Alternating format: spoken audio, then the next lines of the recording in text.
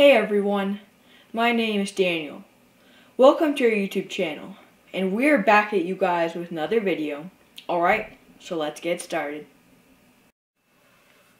Here, we have a tabletop prototype of a pulsed magnetic motor. The motor is 12 inches wide by 4 inches tall. The motor weighs about 6.5 pounds. The rotor of the motor weighs 2 pounds of its own. This motor has 6 coils.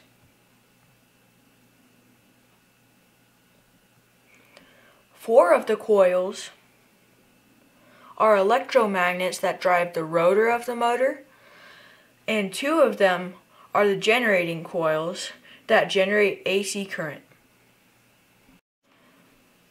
The rotor has 8 permanent magnets. They are very strong. They are all facing north polarity. Each of the 4 driving coils has its own trigger circuit. And each trigger circuit has its own little sensor coil. This motor can run both directions, but the timing is set to run clockwise. This motor can run on a 9-volt battery for up to 4 hours. It consumes very little energy, but can run on 12 to 24 volts DC. The speed of the motor can vary from 1,800 to 7,000 RPM. The motor is not self-starting. It takes a small rotation for the timing to begin to work. It will take a minute to reach full speed at 9 volts DC input. We will get it started, then disconnect the battery, and it will take a while to stop since the rotor has a lot of inertia.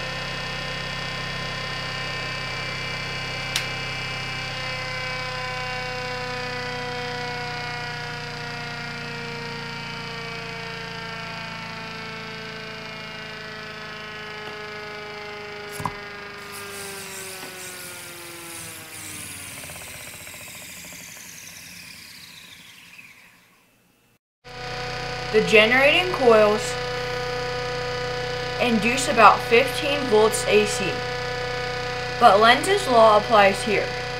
The greater the power draws out of the coil, the greater the energy required for the rotor shaft. Now we'll lighten up 20 LEDs.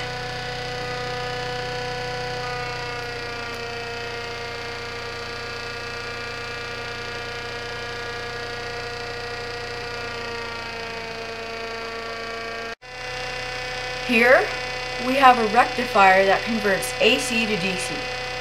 We have a 9-volt battery here. The meter measures the voltage of the battery. The voltage is at 7.5 volts. This is not a rechargeable battery, but we will attempt to charge it. We will connect the rectifier to the battery, and the battery will begin to charge.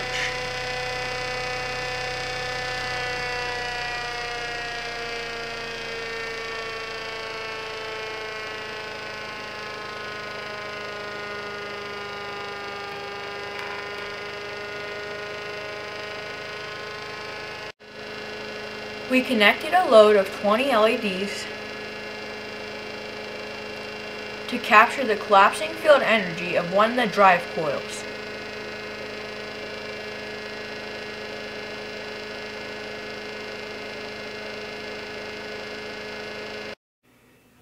Thanks for watching, everyone, and make sure to subscribe because we have some really cool videos coming your way. And make sure to check out our online store at www.mindoftesla.com or the link in the description. And I hope you enjoyed this video. And if you did, make sure to hit that like button, and we'll see you next time.